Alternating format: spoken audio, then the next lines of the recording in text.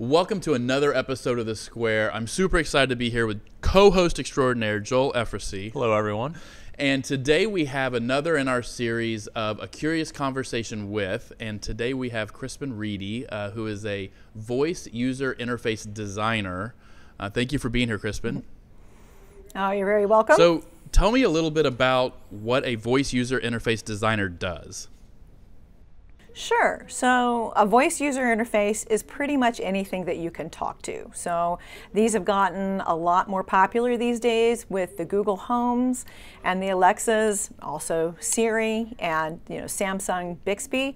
But there's actually a lot of other ways that you can use a voice user interface.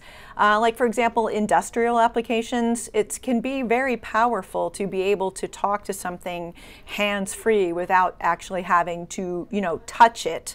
To, for example, note-taking in medical applications. A colleague of mine did one where farmers could be driving their tractor around in their field and talk to the condition of the fields. But actually also, I don't want to restrict it to just voice, because really we're talking about conversational user interfaces. Okay. So things like chatbots, something that you can talk to. For example, Bank of America's Erica, you can talk to it or you can chat with it at the same time, and that's actually part of the Bank of America app. So, because sometimes you don't want the voice modality, right? Sometimes you want to be able to do something kind of silently, but still have that ease of a natural language interface. So, all right, so I gotta ask, how did you get into this? I mean, of all the things, you're obviously very smart. Why voice user interface? It just really intrigued me, and actually I have been involved with voice user interfaces back in what they might call the OG days of voice user interface, when you could call up those annoying things on the phone and, hey, what's my bank balance? That's actually a very old school version of voice user interface, but a lot of the underlying technologies and design principles are the same. So. I would imagine that to make this technology work, you have a lot of people involved, a lot of players, a lot of different disciplines go into that. What aspects of this technology do you specifically work on, and why do you find that part of it maybe more interesting than others? Yeah, so I'm actually involved in specifically how the language gets crafted. So we call them prompts, what the system says. So there's a certain amount of linguistics in it, which I've always been really interested in. My background was as an undergraduate was as an English degree, English Lit. And so you find voice user interface designers from a lot of different backgrounds, like English. I know a fellow who actually had a background in drama and script writing. And so it becomes something that people just sort of fall into it, and they find out that they're really suited to it because they've got this odd background of really being interested in language and computers and people and writing. And it's sort of, although I will say these days more people have heard about it and will go out and seek it out, because it's really interesting field. I mean, you're crafting conversations, sort of like we're doing right now, a conversation, only a little less long form. Well, okay, so to that point, I think pretty much everybody uses Alexa or Siri, or at least understands how to use it, and there's been a big adoption of that part of the technology. Usually with something that is, generally only seen in science fiction, it's not that kind of an adoption rate. Have you been surprised by that? I mean, yes and no, because voice is our first interface. There's a really interesting fellow named Clifford Nass who did a lot of the early research on this, and one of the things he found is that babies actually learn their language while they're still in the mother's womb. You come out with like different kinds of phonemes that you are tuned to.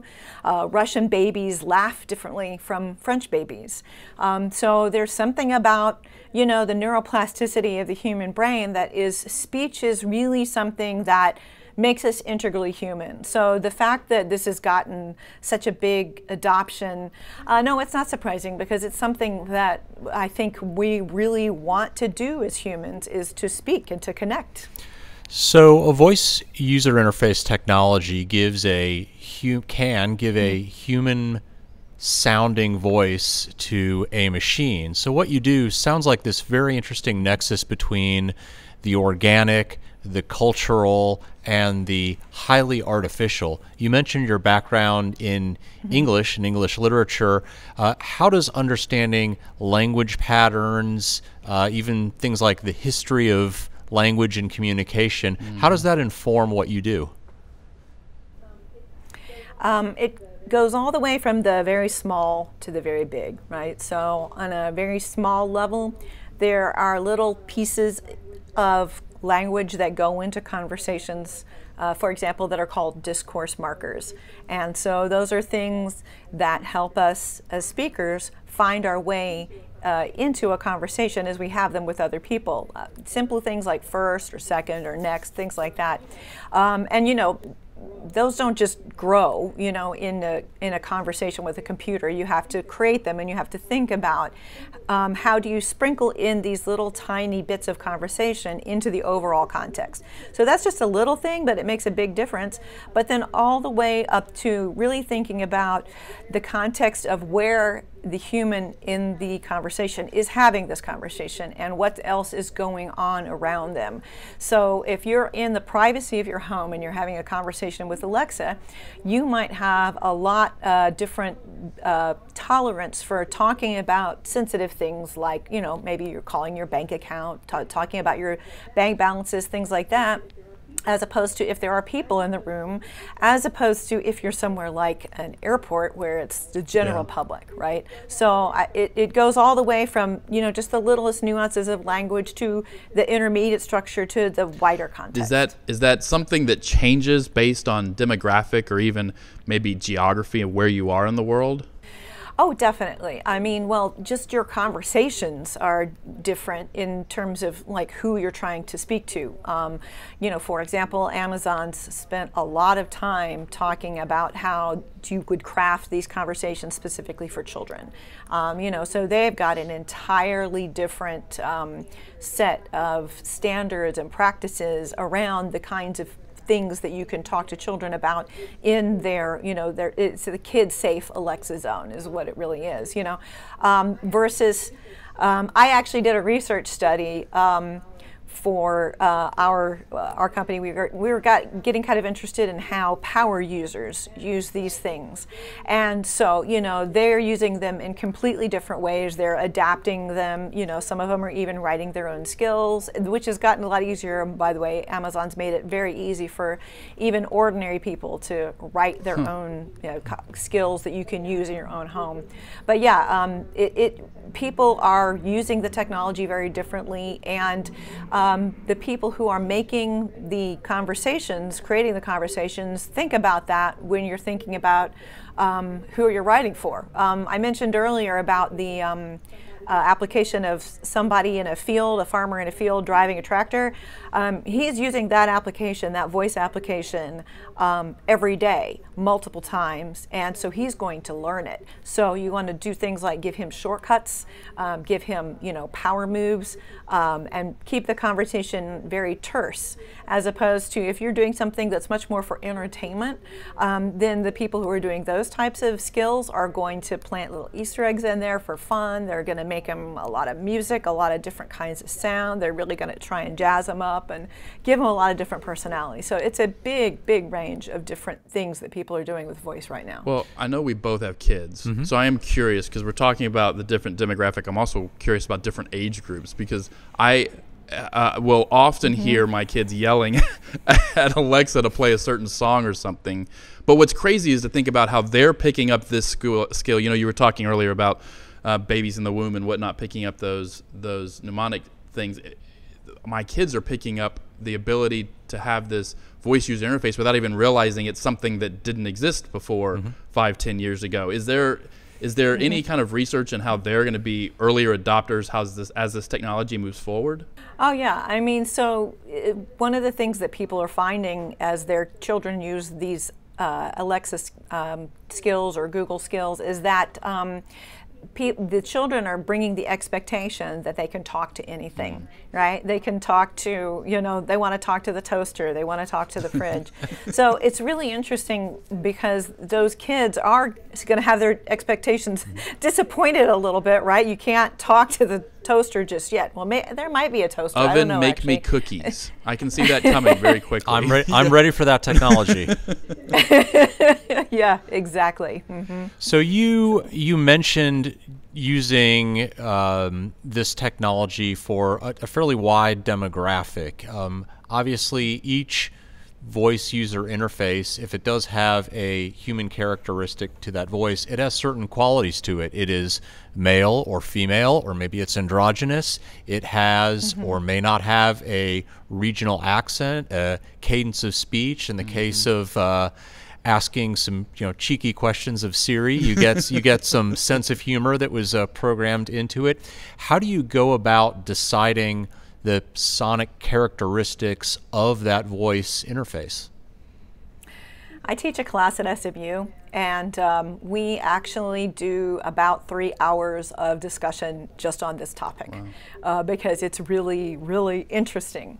And it takes a lot to unpack. I mean, first of all, you just mentioned the gender, right? So do you go with type or do you go against type? Because there's a lot of cultural construction, especially in the United States, around the operator being female, right? And so you can actually look at a lot of different academic research, and people are talking about how, okay, yeah, this is a little bit of a stereotype. So when you're talking to somebody who is going to, like a business, who's going to create one of these, do you play with it or do you play against it? And it really kind of depends on what your goal is, right? So I had a customer who was actually looking to upgrade their, so actually one of the very first choices that you make is, are you going to do completely recorded audio, or are you going to do computer generated audio? So for example, if you listen to Alexa these days, the voice, the main voice of Alexa is computer generated on the fly, but then you can also sprinkle in recorded audio, like for example Jeopardy. You hear the music and you hear the real sounds of the real voice. So that's actually all the way back at the beginning. That's the first choices you make. Are you going to use this computer generated, it's called text-to-speech audio. And are you going to use that, or are you going to use recorded audio, or are you going to use a mix of both? And so that's where you start to get technological considerations into account, is to, are you operating on Alexa? What do you have to offer there? Are you operating on Google? What do you have to offer there? Are you operating somewhere else? And what do you have to offer there, right? But so one of the things to think about, for example, a male voice, a lower register is actually a little bit easier to hear, especially if you're like in a noisy environment, maybe if you're on the phone. So there could be really good accessibility reasons for going for a male talent or a male text-to-speech voice and going in that direction. But what it really comes down to is engaging with the customer the client who is going to put that voice out there, and saying to them, what do you want to convey to your user, to your caller, to your listener with that voice? So you're right. I mean, we get into male, female, we get into the register high or low, we get into how you write for this voice. We get into maybe even a little bit about, how is it, hey, is it, I'm Sally, or, super formal. And I actually had a different client who was thinking about very different images in their mind of their personality, and one was Oprah Winfrey and the other one was Tina Fey. And I'm like, wow, that's a big difference between the two, but they give you very different things. Formality or warmth, or a little older versus younger or peppy or a lot of fun. So which way are you going to brand? It really ultimately comes down to branding. So we've made reference many times throughout this conversation to Alexa and Siri. Those, in my mind, are the voice user interface technologies that most people are probably familiar with. I think we would be remiss if we didn't bring up what I'll call the creepiness factor. For those technologies to work, to some extent, they are always listening to you in your home, which is private, intimate environment. What techniques do you or does the industry use to make that a little bit more palatable for people to essentially welcome into their homes as another a listening device? A listening device that's a permanent household guest that will not leave unless you unplug them. It's really interesting to look at like the comics that people put out, you know, like the NSA, will you please make me pancakes or something, you know. I mean, there's just this wide variety of feelings about that. And some people are very, especially, so that is also something that you see very differently in America versus Europe, for example. So I do think that that particular concern for privacy is different in different places. But for example, well, I gotta ask, what's the difference between Europe and America? The Europeans are even more concerned about privacy than Americans are. Oh yes, I have had Americans actually say things like, I'm willing to trade privacy for convenience. I actually have heard people tell me that in interviews. Wow. And it's like, wow, okay, versus, you know, Europe, I think there's a lot more concern for, you know, wanting to keep their own data, you know, in their own house, behind their own firewall, as it were. But yeah, so, you know, there's a bunch of different ways. Some of it is just education. I mean, so these systems actually operate off of what they call a wake word. That's what Alexa or Hey Siri or any one of those words. And so the wake word is actually local to the device. So it's running right there. So you don't have any traffic going to Amazon or anything until the device wakes up. And actually, one of the developers that I interviewed for this research study that I had done, he was so concerned about his privacy that he had actually put what they call a network sniffer device onto his network to prove to his own satisfaction that in fact that was what he was doing. He was very proud of this. He was like, yeah, I know what it's doing. So, but it is still a little creepy, and the wake word can get misunderstood, and that is what leads to some of these very strange occurrences that do happen. I mean, with millions of devices out there, weird stuff is going to happen.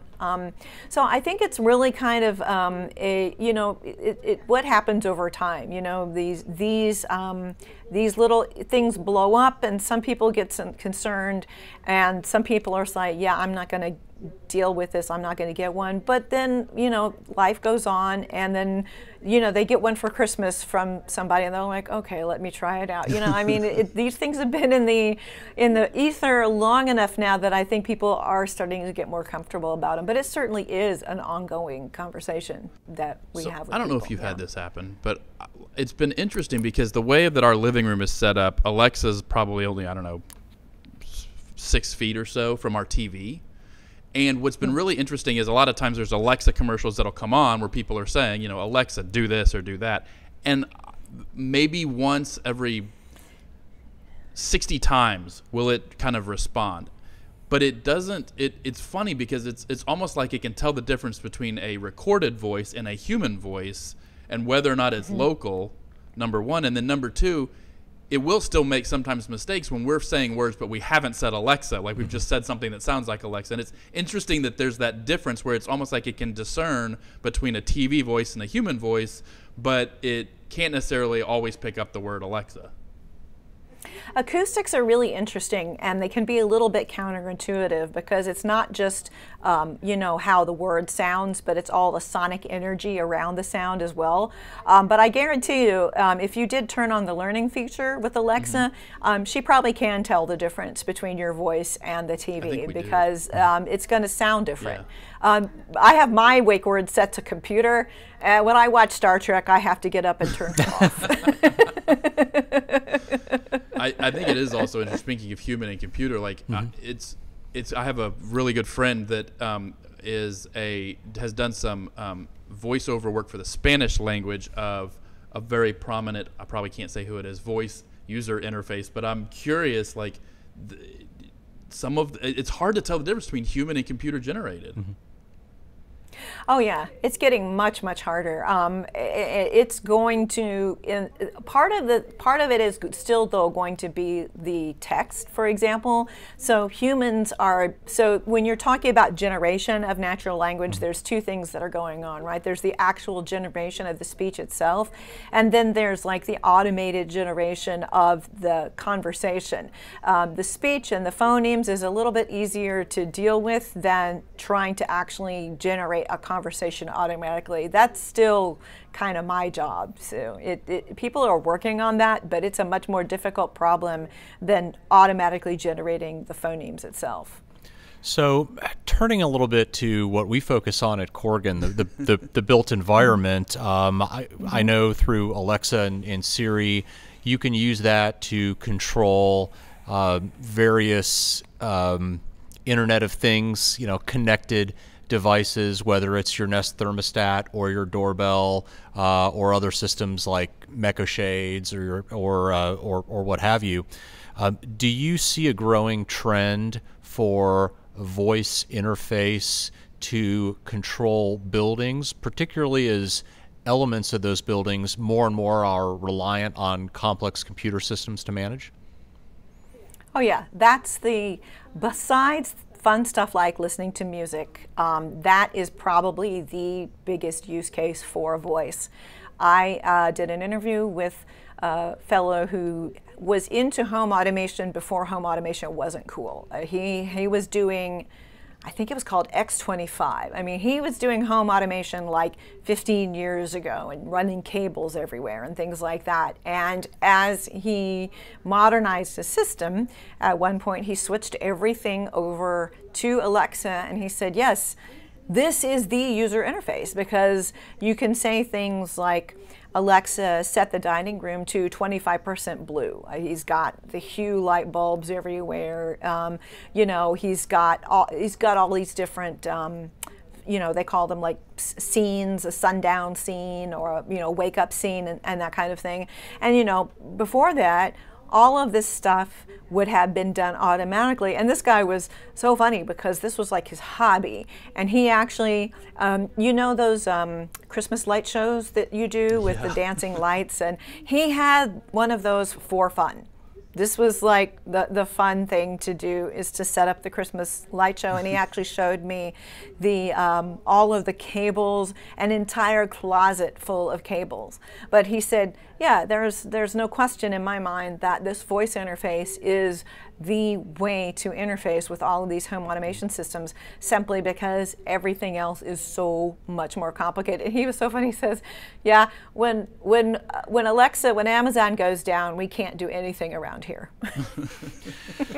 So the idea of problem. Yeah, exactly. So the idea of using your voice to interact with a building, obviously as architects and designers, we find really interesting. There are some buildings, certainly your home, but maybe your office or your school, you may spend years of your life in. So you have a very, in some ways, intimate relationship with that building. Some of the buildings we work on here, like airports or hospitals, are very different. They often deal with large numbers of people who have a very transient relationship with the building. They may spend a few minutes or maybe a few hours in that building, in the hospital, maybe it's days, on a very infrequent basis. So those buildings can become impersonal because of their size and just the transient nature of them. What are some ways that you see a voice user interface making that experience more individualized and ultimately more humane or human-centric for users of those types of buildings? I think it would be really neat for an airline or an airport to do a little digital assistant that would be, and it wouldn't necessarily have to be voice, right? It could be a chat assistant or both, but that could, be loaded on your phone for people who maybe are infrequent flyers or something like that. They could really help you with things like wayfinding through the environment, give you hints, integrate with other back end. So, hey, this security checkpoint is really backed up, but why don't you go to this other one here? that is, you know, definitely running a little faster. It could be like a little friend in your pocket, because especially if you're not a weekday warrior, you know, one of those, you know, regular flyers, if you don't fly very often, you know, those experiences can be very intimidating trying to find your way around. So I would love to see something like that. I think it would go a long way towards really humanizing the experience of trying to figure out exactly what's going on in the environment. So do you think this technology, voice user interface, will ultimately become commonplace in buildings? And if so, what does that timeline look like to you? I think we all experience technology seems to be evolving at an exponential rate.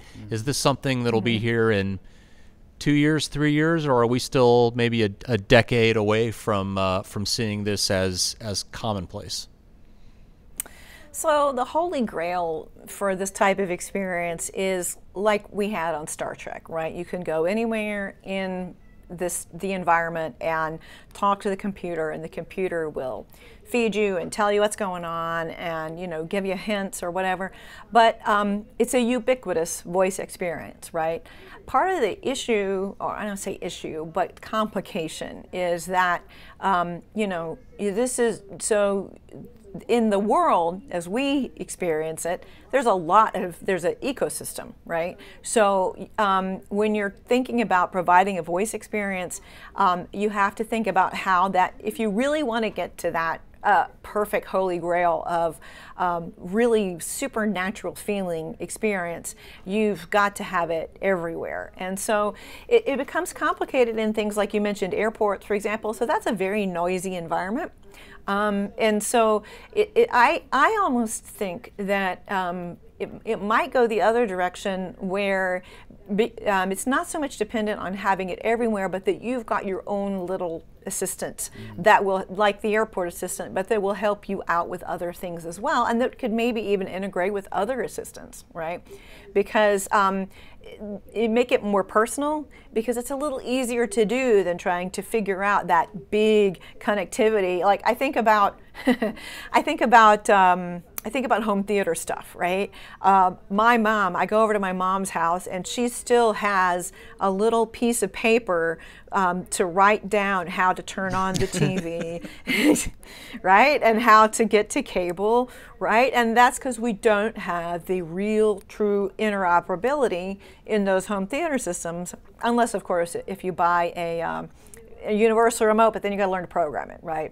So that's kind of the seesaw, right? Are we going to try to get to the interoperability? And I think I see the smaller things as being a little bit easier to do, especially because, so I'll give you an example. There's an app out there called Woebot, W-O-E-B-O-T, and it's a mental health bot.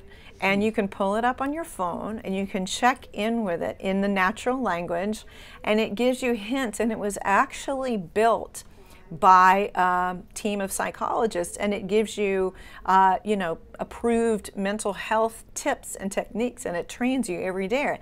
And I'm like, wow, as people get more and more comfortable with having these little pocket friends, kind of like, what was they, Tamagotchi or whatever, right? I can really see, I kind of really feel like that's really the direction that this might go, rather than going large, right? Going small, but then has something that helps you with everything around you. So I guess, it's so funny, the Tamagotchi always died on me. But in that same vein, when you think about, you know, the voice user interface giving a personality to something. So when Joel and I were talking beforehand, and we were talking about HAL and some of the famous computer personalities of sci-fi and the Star Trek computer, Jarvis, it was funny. I can imagine walking into Tony Stark's house, and, you know, Jarvis becomes the persona of that design. Do you see where that could be something where, you know, maybe American Airlines has a bunch of different terminals in different cities, but there's a unified voice, or maybe there's a voice that's reflective of the community or something, but where it actually gives the building's personality? Oh yeah, very much so. So I think a couple of thoughts. I think one of the ways this could really be expressive is when you look at things like museums doing things like audio tours through their exhibits, right? They're already doing that today, right? They're already using those audio tours to express the personality of their exhibit, which I think is, you know, I love those things. They're amazing. But, you know, yeah, a more interactive model, sure. I think it would be a really interesting and humanizing experience for all of them. And I think people do relate to these things. I think the right word is they call it a parasocial relationship, where it feels like a social relationship, but it's not really a social relationship because it's not a person. Right. But you mentioned Jarvis. If you're interested, actually, Mark Zuckerberg, about 3 or 4 years ago, he does personal projects every year, and one of his personal projects was to build himself a Jarvis. And so if you Google Mark Zuckerberg Jarvis, you'll find his blog entry about it, if it's still up. I assume it's still up. But it's really interesting reading because he talks about all the technological challenges that he went through to build his Jarvis. But he said, yeah, we found ourselves relating to it as if it was a human. So I think that's something people are pretty naturally going to do. So the development of voice user interface technology, again, I think a lot of people's first exposure to that was through science fiction. It was something that was so far beyond kind of our everyday reality that it could only exist, 200 or 500 years into the future. Obviously, it is kind of raw computing power that enables this, but a certain level of artificial intelligence, depending on how you define that and what you define as intelligence. Can you speak a little bit about the symbiotic relationship between those two technology streams in terms of what enables the other, or where are there limitations in those two systems that would potentially hamper the evolution of one or either of them? Yeah, so under the hood, voice recognition is an artificial intelligence type of technology. And if you're really interested in an awesome, mind-blowing video about AI, there's a fellow named Andrew Ng, and he has a YouTube video called Artificial Intelligence is the New Electricity. And it's really worth listening to because he's explaining the technology for a lay audience, and so you'll come away with it going, okay, I feel like I understand this much better now. Yeah, it definitely, voice recognition and natural language processing are a big part of the same family of algorithms and techniques that make image matching and artificially driven cars. All those types of algorithms are definitely in the same ballpark. And they do have, so, they are heir to some of the same problems, right? So, an algorithm is only as good as the data that you give it. And that is true of image processing, speech processing, and any of these other ones. And I'll give you a specific example. We were running some voice processing for a customer in Ireland, and they were actually testing with their Irish testers. And so the system was set up to automatically learn from itself. And so it learned the Irish accent from the Irish testers, even though we didn't really want that because the main customers were in America. So, you've always got to watch out for it. And the same thing is true of any type of image libraries, image recognition. When they're scraped off the internet, they will have an inherent bias in them as well because of who's using the internet. Right? So, and who's tagging those images and how they're tagging them. Are they tagging them in English or are they tagging them in some other language, and do they ever get found at all? So, yeah, it's definitely a symbiotic, it's definitely, they are of the same piece. It's the same kinds of issues and challenges that people are facing moving ahead. It's just different, basically in a different mode. one thing that we've seen a lot over the last 5 or going on 6 months now is with the COVID pandemic, it has been a catalyst for a lot of trends that were maybe already had started but had not been fully realized, and definitely wouldn't have been fully realized at the same rate that they are now. And COVID has kind of been this great catalyst for so many different technologies and different trends. I'm curious, have you seen COVID be a catalyst in the voice user interface arena, especially with people being so much more hesitant to want to touch things now? Exactly, yeah. Definitely. The hands-free is a much bigger concern for people now, and in medical applications as well. People are definitely turning around and taking another look at it. But then also just in any time that you've got one person connecting to another and you could potentially have a voice user interface in there, it becomes much more interesting for people, like all the things that people are doing with communication to the, the restaurants and things like that. There may be some voice recognition or other type of AI technology in the middle there that you don't even know about. We're asking you to do something difficult, which is predict the future. Ultimately, where do you see this technology going? How do you think people are really using voice user technology, let's say in 2030? How does it affect our lives on a day-to-day basis? Right.